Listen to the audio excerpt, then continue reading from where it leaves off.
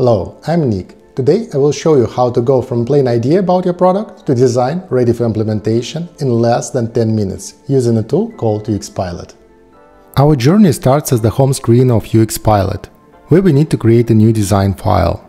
Let's give it a name, Pet Clinic.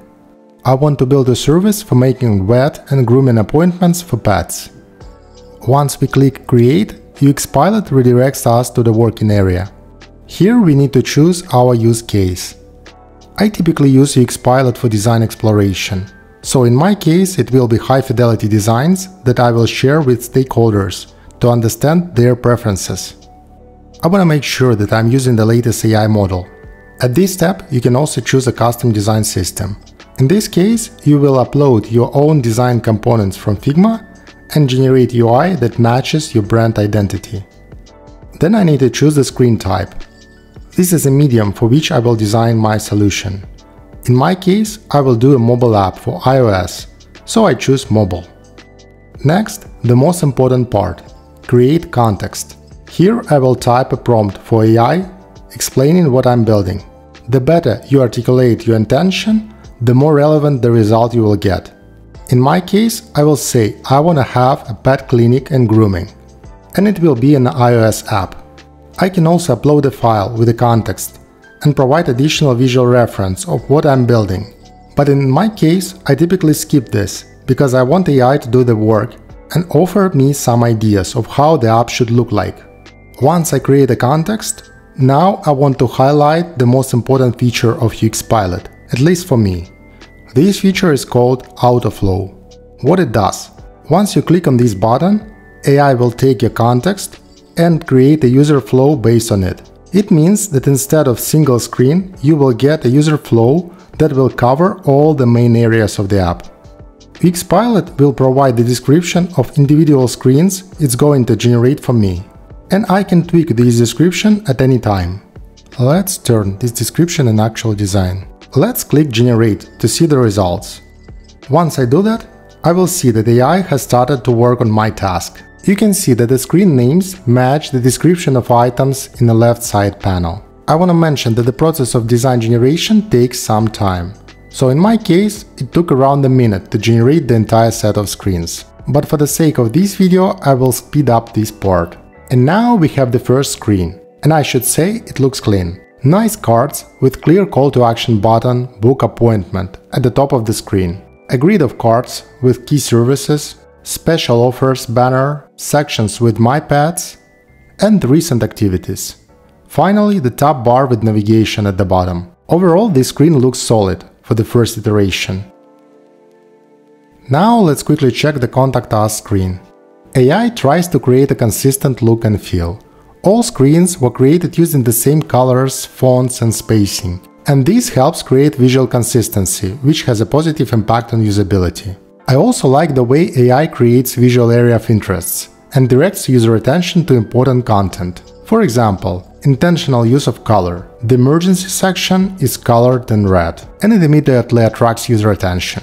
And while I was talking about Contact Us screen, AI generated all remaining screens. Let's quickly review health services. You can spot some interesting design decisions in UI generated by UX-Pilot. Nice work with gradient. I think gradients will be more popular with the release of iOS 26 and liquid glass aesthetics. Okay, enough with the UI design review. Let's modify the design generated by AI. And the screen I want to play with is Book Appointment. I think it's the most important screen in this flow. It's good that this screen offers a stepper, but it misses the information about the actual clinic in which I'm booking an appointment. Let's fix it. Click on the screen, click Edit, and choose Global Edit option. Write a prompt. Add a section with information about the clinic at the top of the screen. Submit it. And you can see that UX-Pilot is working on creating a new version of this screen. And the good thing is, we can access the previous version. In fact, a new version is stacked on top of the older one, which makes it easy to move back and forth. As you can see, in the second version, AI added information about the clinic at the top. The rest of the screen looks good to me. Very clean and minimalist UI. Let's also introduce another change. This time a small tweak.